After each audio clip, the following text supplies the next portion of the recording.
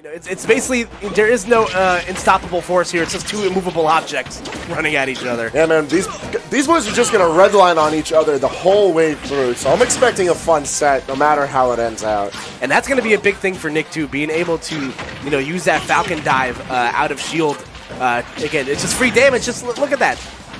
That's so good, especially against a character like Greninja, who loves to kind of stay on top of you at that, like, 45-degree angle.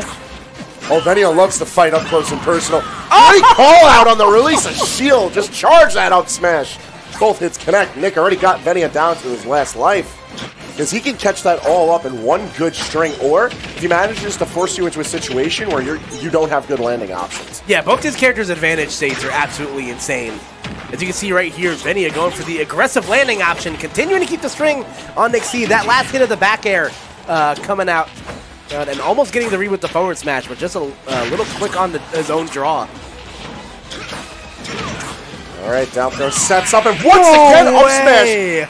Yo, even Venia was confused. Nick, oh, you see, this is exactly why I said he's a terrorist. All right, Nick, you got him, boy. Bro. Go off, King. Far too many times, both today and in my lifetime. So, Venia having none of that, he's like, all right, we're going to go to Final Destination. We're going to keep things... we're gonna keep things even for the both of us. So is it even? Oh. Is it really an even match? No, it is not. If a frog dies in space and no one's around to hear it, does it make a sound? Well, we're definitely hearing it. That's one big crone. The stock immediately evaporated from Venia as you let Nick go right to the ledge while he was in advantage. How are you gonna do that? You know what, man? Your guess is as good as mine. Captain Falcon, he's always been such an explosive character, Hangman, and you know, Nick C just embodying that. You know, once he gets those hits, whether it be, you know, the side B or the first hit in air, he's just so good at converting. But the same can be said for Venia. He's so good at just taking that initial hit, whatever it may be, the dash attack or the down tilt, and being able to carry that for as long as he humanly can. When Venia is in control of a situation, it truly is art in motion. Ooh. The way he knows exactly how to call out any move and trace his opponents from side to side of a stage is always a wonder to see. Yeah, great job with the forward there, taking that stock from Nick.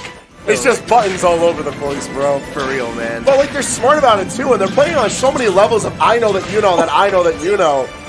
It's like, why would you up tilt there? Why would you down air there? It's because these guys have fought each other so many times. They have so much respect for each other's play that they know exactly what they can get away with. Oh yeah, it's in their blood for sure. Ooh, the drag down up air into the forward smash. Oh, goodbye, sir, says Venia. As the game count sits 1-1. This is a paradise for Nick. Small stage that he's able to navigate extremely fast, able to combo across violently. What more could you want as a Falcon player? Yeah, and having that platform in the middle of the stage is going to be great in regards to kind of, you know, making Venia think a little bit more carefully about his combos. It's going to give him some coverage above him because Greninja loves to approach from there. No! Oh, Lord! That was a horrid connection! If things manage to get a little slower, that's where Youngling's tools are more acclimated for the zoning game. But while we're redlining, let's just build up a clean 52% to start the game as we start things off for Kalo's Pokemon League. Yeah, Olimar is, again, a phenomenal character in regards to just being able to rack up damage. Like, being able to go from 0 to 60 in 3.5 is fantastic. Like, players, it's just insane of how good this character can be in regards to the damage department, especially with the right lineup. And the Buzz has been doing a really good job capitalizing on the high offense lineups that he's been able to pull. That's really important. I didn't know that I was going to trade like that. The fact that Olimar's up air is going to be able to beat out Youngling's down air, really important. Because Biddy doesn't have a safe landing option. So if Buzz can just keep on racking up the damage with the juggles, he's going to consistently threaten kill anytime Biddy's at any mid to high percentage. He got 32 from a down throw R bear. That's crazy. Again, just like the amount of time you have to adjust to what Olimar's throwing at you. Like, the window is so small. And it's like that. Biddy having a impossible time of getting back down to the stage. Oh, and from deep. Yikes. The free throw line coming through in spades. Really, Buzz has developed pretty fine counterplay for the projectile hell. He's sacrificing a lot of pigment to not worry about Boomerang and further advancing whenever fire arrows or bombs are taken out. Well, good on Biddy for delaying any of his returns with spin attack because we're seeing that one little chop is helping keep the Buzz at bay. That's okay. No up smash coming out for the Buzz right there. And Biddy just trying to apply some sort of pressure.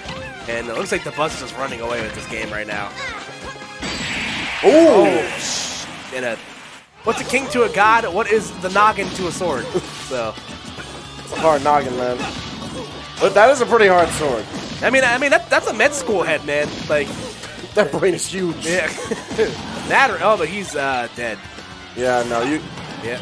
No matter how many years you go to school, you're not coming back from that. See, even Leon Smirkerman's like, yeah, all right, GG's a god.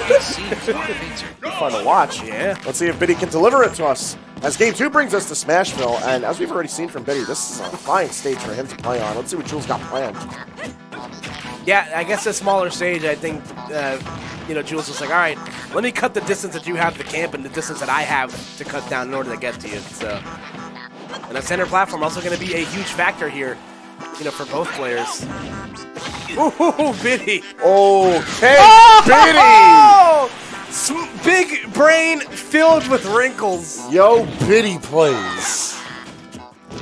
It's just the Mobile Fortress style of game works so well on Smashville because Biddy just needs to control the space from one edge of that center platform to the other.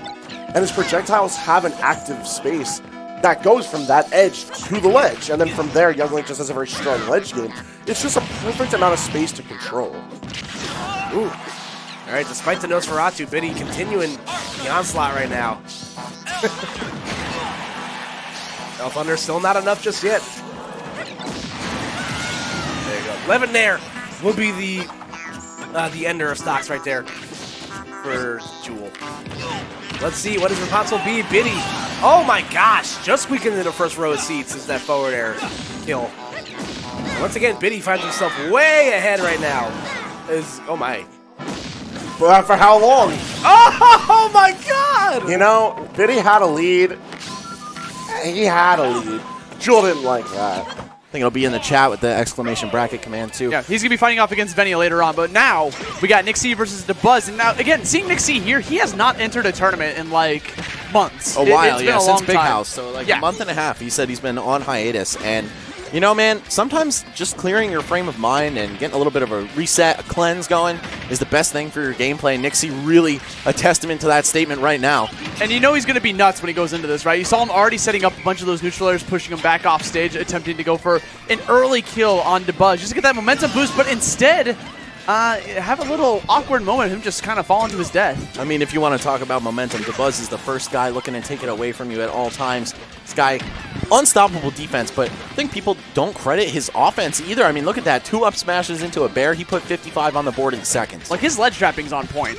Like, you see it every single time. He tries to tack on as much damage as possible. Now, Nick C has beaten DeBuzz in the prior game, Smash 4. There was a time when he beat him, so this isn't out of the realm of possibilities for Nick to actually take this. You see that transition, man? I was actually sick. I was going to comment on that, man, because Smashville into Smashville. Even matchup gaming, bro. Yeah. Emphasis on the gaming. Dude, I hate you so much. DeBuzz, though, cooking right now. That was an extremely strong opening from him. Wow, and the white F smash just sounds so underwhelming, but does his job, man. Still got a ton of range. I feel like he held down to go past the ledge. Yeah. Smart stuff. Grimy stuff, honestly, from Nixie. That's like, I'm going to die if he reads this, but yeah, why not? Still died anyways. Get another up smash. Not too much damage on the table for Nick. Okay, those Pikmin are wailing on him. DeBuzz on the verge of a JV3 to go to Grand Finals winner side, man. Nixie going to ruin the fun a little bit, but I think DeBuzz just has this one in the bag. And Nixie has beaten him in Smash 4, like you said, man, but I think Falcon did kind of okay against Rosalina. Olimar, I can't say the same. Yeah, you can definitely sense a little bit of struggle here coming out from Nick, or just Captain Falcon in general. Yeah, normally, I mean, as a fast character against a zoner, you don't want to, you know what, man, it doesn't matter what you normally want to do because that match, not exactly abiding by the normal rules of a set. Very unfortunate there for Nick C. Going to lose his last stock by virtue of an SD. I think he expected that air dodge to grab the edge, but unfortunately just didn't connect. But the dash attack up smash from Venia. Oh, dude. Yeah. Tale as old as time. They landed down the nair. Oh, that was he trying to auto snap? I don't know what he was looking for. Maybe he angled that boomerang and he got an accidental FB because that just seemed very weird. All right, Biddy with the combo opener here. Down throw to fair. Nothing off of it, though. Venia going to fight out his disadvantage. Land some nice damage. Oh, the tech chase. The fake out with that dash. Oh, he got it again. Venia has momentum. He's out of jumps. No bomb in hand, but he gets back on the stage and adds some damage onto the board. Yeah, this just got out of hand real quick. Biddy's been leading like the whole game. Throwing out the boomerang, the force out the air dodge. He recognized that Venia was out of jumps. Oh, and a simple roll is all it takes to get behind him, or to get back into the center. Bro, that boomerang coming back. I thought he was going to do something nasty with that. Okay, he just stuffs out the up air completely by going for his fastest aerial to nair. Oh, these guys are whiffing right now. The fire arrow! No! The fire arrow? Wow! All right, Biddy. Crazy knockdown setup there. There was no way Venia was ready to tech a fire arrow from the ground probably level. wasn't even thinking to tech. Like, that was probably like nothing that happened in your brain. Like, what? Yeah. Look at this. It was so quick. I definitely got hit by that. I lost 2 stocks to that, man. Jeez. Like, there was no way he could have reacted to that. There's no way he thought he was going to be even put into that situation. Right. He landed out the back air to push Nick C towards the corner. He's got stage control, sets him up nicely, uses his double jump early to recover high. The weak nooch into F smash was really good. Oh, down air? Outer hit of down air, and now Venia in a position where he might die. Nick is just so scary off the stage. Oh, he got it! He just ran off and did it. Down air. Now, I gotta say, I appreciate how Nick plays with no headphones, man. Not only is that a sign of confidence in your gameplay, like, oh, I don't even need to hear that. Okay, so that was a different change from Winners Finals. Nixie actually getting the first stock versus Blood. They're still tied, but, like, you know, that's definitely a hell of a lot better start.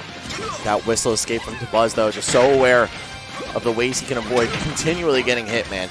Like, I used to think Buzz had some obvious air dodge patterns. Oh, but maybe he still does. He still does, bro. As you called it out completely, a knee coming out from Nick C after the air dodge. And that's what Falcon wants. Oh, my he wants Lord. The air dodges. Down smash. Dude, this is a completely different Nick C from the one I saw in Winners Finals. This is the one who was fighting Venia. This is the I don't give a fuck Nick C. Yeah, this is true. Who that is. I don't think he has ever given fucks, man. Like, the way he's playing is just absolutely off the wall. Wow, Neen Pikmin. He knows it can be useful against all of us. Right, extend that hitbox. Make it last longer. Okay, Nick C looking for this option. Dash attack. Just catch that landing. I mean, it's a very good tool for anyone that's just jumping in on you. All right, breezing through with the dash attack. It's a great Pikmin killing tool. Nick C, wow, throwing Olimar off, killing the purple Pikmin in the process, and I think a red as well. Wow, dude. I can't believe he's doing this. Down smash? Oh, what is this, Falcon man? dive? Nick C. And yeah, that's a great answer to Olimar's recovery when he's forced to come up with it. And Nick C chose right. Stop crying. So scared. We got fighting to do. Oh, man. One stock. The final stock for Nick. Can he pull this through? If anyone's got fighting to do, it's Nick C right now. This is the last breath of his tournament life. He was working on a 3-0 here. Buzz got to turn that around on him if nothing dramatic happens here.